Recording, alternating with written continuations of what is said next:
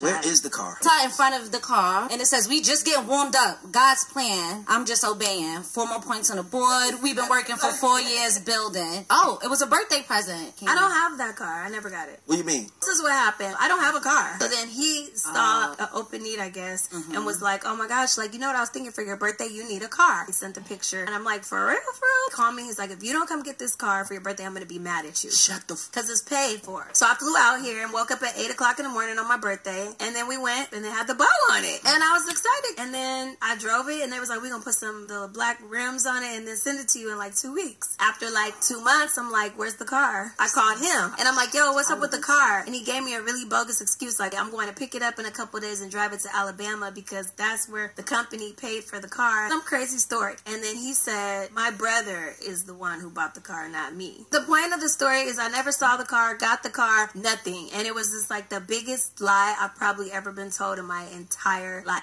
What I want to know is, did he get the cheeks? Did he clap the cheeks? Because if he finessed you out them cheeks by promising you a car, that is demonic behavior. That is demonic behavior. Boy, that sound like some Nigerian scamming, my boy. That sound like some Nigerian scamming shit. Now, don't sleep. My best friend is Nigerian, but them be scamming. They be scamming. This is the first.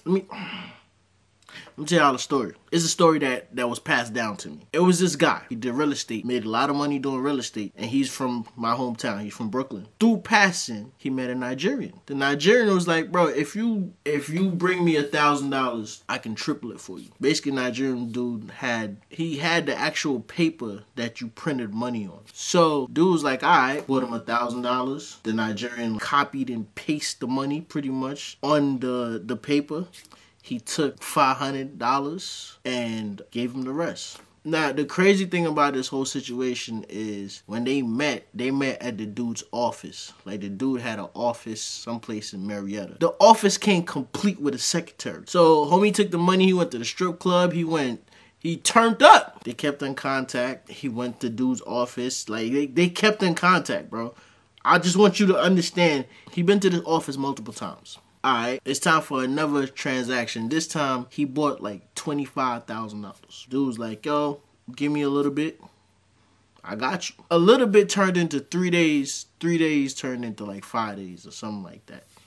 So he's trying to contact this dude. He can't get in contact with him. So he decides to show up to the office. Why did the office disappear? You heard me. The office disappeared. It looked like a vacant space when he went up there. I caught 64 bodies in 5 years.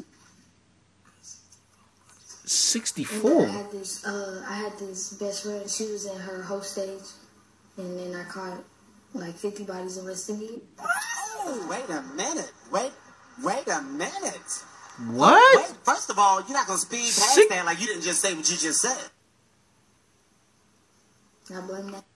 I was celibate for 7 months. And I became best friends with her. And I blame her. You can't blame her. For my actions, I'm going to blame her. The fuck? I don't care. I'm going to blame her. She ain't open your legs? No, I can't. I was 7 months celibate. She was in the beginning of her whole stage. I was trying to show her, like, you can't do this, you can't do this. But then you just did it. You said, you gave in to the you gave him 50. You gave him 50 ball. You gave him a 50 ball. I'm going to blame her, though. I fucked up, so I could take accountability. 64 bodies in 5 years is crazy work. Then she had the audacity to say that she was 7 months celibate. You know what that sound like? That sound like when you go on a diet and then when you finally eat, you eat enough food to make up for the food you missed out on when you was on your diet. That's what that sound like. She was on a diet and, I'm sorry. Let's bring it back. She was fasting. That's what we're going to say. In 7 months, she was fasting. And when it was time to, when it was dinner time, it was dinner time for real. What are your hours? Miss Hoffman, the fired people that was here this morning was outside. They had to get in the building. Stop talking. What are your hours? My hours is from 6:30 to 3 o'clock. Okay. Why did you leave today at 2:45? I didn't leave at 2:45. You did. I did not leave at 2:45. We were calling you. When I left, What time do you think you left? When I left, when I was leaving out that door, what time do you think you left? when I was leaving out that door, it What was time do you think you left? 2:52 when I was going out that door. Because you left early. I didn't leave early because I was here early. What time do you work till? What are your hours? Miss Hoffman, What time? I've never had a boss that spoke to me like that, but I guarantee you, if any supervisor, manager come out their face to me like this, I don't know, bro. Like, cause I'm respectful. That's one thing about me. I'm big on respect. So I'm respectful to you. You're gonna be respectful to me, regardless of what position you're holding over me. Watch your mouth. The fire people that was here this morning was outside. They had to get in the building. Stop talking. It's not open until 6:30. What? You don't adjust your hours just because you feel like it. I didn't do it because I felt like it, Miss Hoffman. I was You doing it did. to help the fire people to get inside the Who told you building. to open the building early? Did your boss, Susan Offerman, tell you to start your hours early today? I was not supposed to start my hours early today, but like I was But telling you, nothing. the fire people had to get inside. They were sitting Who out is there for your almost boss? an hour. Who is your boss? Is your boss Susan Offerman or the fire marshal? Who is your boss? Miss Hoffman, use my both. I never. You sound like a What are your slave, hours? bro. I explained my hours. 6:30 to 3. Yes. Jonathan, if you what are your hours? He sound like a slave. Man.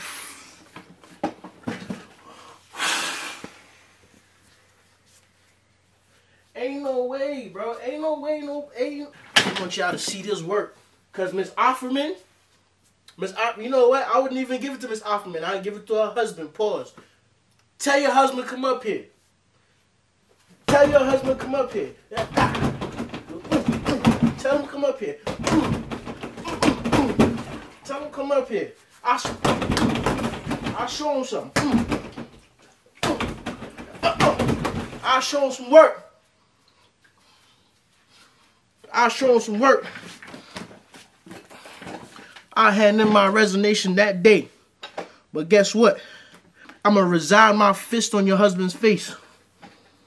Fuck you talking to like that? Folks, have some dignity for yourself, man. Don't let nobody come out their face to you like that. Have some dignity. There's other jobs out here in the world. Shit, it's other ways to make money out here in the world. Ain't no way, dog. Serious question. What would you do if the guy that you were seeing made a female friend dinner at his place? Like an elaborate dinner? I'm dying. Okay, so this is what he made his female friend. This is a cheese board. I have no idea what this is, but he made that. Some pasta. The pasta looks amazing. This looks absolutely amazing, not gonna lie. And he even plated it. He plated it. He was like, oh, I made something, and sent me all these pictures, and I was just wowed. I'm like, oh my gosh, this looks beautiful. Oh, but then naturally I'm like, oh, like, were you on a date? And that's completely fine. Like, you're not my man, you know, we're not together, we're just talking. So if he was, which clearly, like, this is a date, but that's completely fine. You know, we're not together. This guy was like, oh, no, I just cook like this for, you know, my friends all the time. You know, whether it's men or women, I made it for my friend, and he named off some woman's name. I don't want to be talking to someone or dating someone who feels like they need to spend one-on-one time with someone in a very intimate way. Ma'am, he is obviously clapping her cheeks. Ain't no man in his right mind is making food like, you know what? I take that back. It's dudes out here that would do stuff like that in hopes of clapping them cheeks. So I'm going to retract my statement and correctly say that if he has not clapped them cheeks, he is working his way up to clapping them cheeks. You know what's going on, sis. I'm pretty sure you got a dude on your team right now that is doing all types of unnecessary things for you in hopes of clapping your cheeks. You coming on TikTok acting stupid. You know what's going on. This is like extremely intimate. It's almost performing for someone. So yeah, I just wouldn't want my potential someone or my boyfriend or my husband doing something like all of this for another woman. Went on talking about, that we're not together, but like, I want my person to trust me and this and that. But it doesn't come down to trust. It goes down to him not knowing boundaries. Because it's, if you're doing stuff like this, what else are you doing for your female friends? To me, that's just red flags all over the place, and it just shows that there's a lack of boundaries. So I just ended up messaging him back, just letting him know that that's not something that I'm personally okay with, and there's plenty of women out there who would be okay with it, but I'm just not one of them. Here's the thing, everyone is different. There'll be women out there who are like, that's completely fine. I feel secure in myself. I feel confident about my man, and I trust him and this and that. That's completely fine. And again, it's not about trust for me. It's just boundaries. I want there to be very, very clear boundaries if I'm talking to someone, and I want them to know like what's appropriate and what isn't appropriate. What do you guys think? It's 2024 now, and we already know that no woman is only talking to one man unless they have made it official. If they have not made it official, she is talking to multiple men. I am 100% positive that it's a few guys on her roster that's doing unnecessary things for her, that is breaking their necks to try to impress her. Just like the dude that she's talking to is breaking his neck to try to impress some other chick. The only thing he did that's kind of stupid was tell you. Why is he telling you? There was no need for him to send you any pictures unless he was trying to make you jealous, but that was stupid on his part. So no, I think you full of shit. Did you know there's a guy who was arrested 32 times for a pretty unusual hobby? Darius McCollum impersonated a transit worker and commandeered over 500 buses and subway trains in New York for 30 years. Here's the crazy part. He drove them en route and on time, just like a real employee. And get this, he never got paid for it. McCollum's fascination with trains started at 15 when he first drove an E-train to the World Trade Center. The transit workers knew him, often turned a blind eye, and even let him do his thing. McCollum wasn't just some random guy with a transit obsession. He had a deep understanding of the system. He attended union meetings, though he wasn't a member, and knew every detail of the operations. His story highlights the fine line between passion and obsession. While his actions were illegal, they were driven by a pure love for trains and the transit system. Darius McCollum, a man who lived a life on the rails, but not quite the way you'd expect. Follow for more unnecessary hobbies. I heard about this story before. I actually heard about him before. And it's a sad situation because I think that he would make a great transit worker. Shout out to the MTA, man. I know a lot of people don't like the MTA, but I'm sorry. My father worked for the MTA for 30 years? 35 years? I'm not sure how long he worked for the MTA. He worked for the MTA for a minute. He just recently retired last year, living his best life.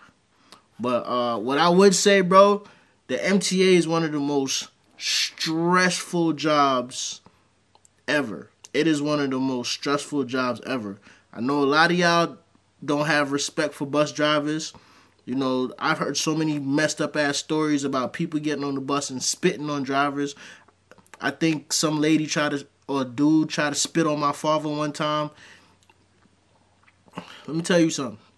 Do you know, and I'm gonna knock on wood, because my father just retired, but the life expectancy for a bus driver or a transit worker after they retire is like 6 months.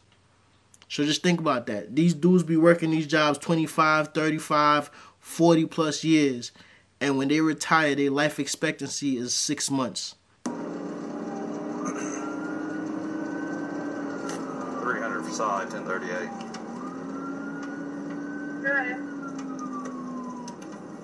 I-75 southbound. The reason why you're traveling 67 in the left-hand lane. I was going to get over. You're fixing to get over. Give his ass a ticket. The reason why you came over in the lane if you're traveling below the speed limit. Give him a ticket. Anybody. That's why I was going to get over. Oh, okay. Yeah, yes, sir. Okay, so you realize you're getting passed by faster traffic to the right. The driver here was traveling 67 miles per hour in the left-hand lane. We confirmed his speed on laser there. He did admit that he was traveling too slow, and that he knew he was getting passed by faster traffic. He does have a cell phone in his lap. He said that wasn't contributing to him driving slow, but he did know that he was just driving too slow in the left lane. What I'm going to do today, I'm going to issue 1 citation and 3 warnings.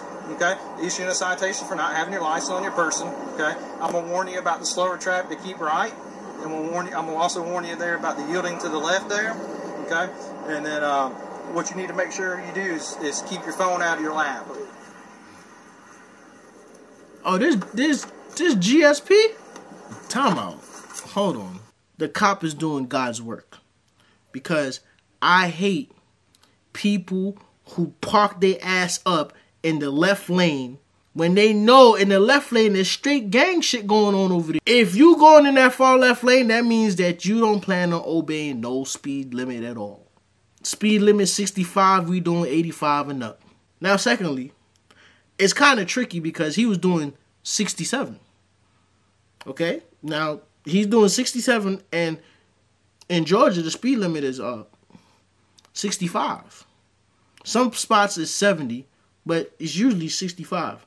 So he's actually obeying the speed limit. I'm happy that the cop gave his ass a ticket, but still at the same time, I'm confused because he was 2 miles above the speed limit.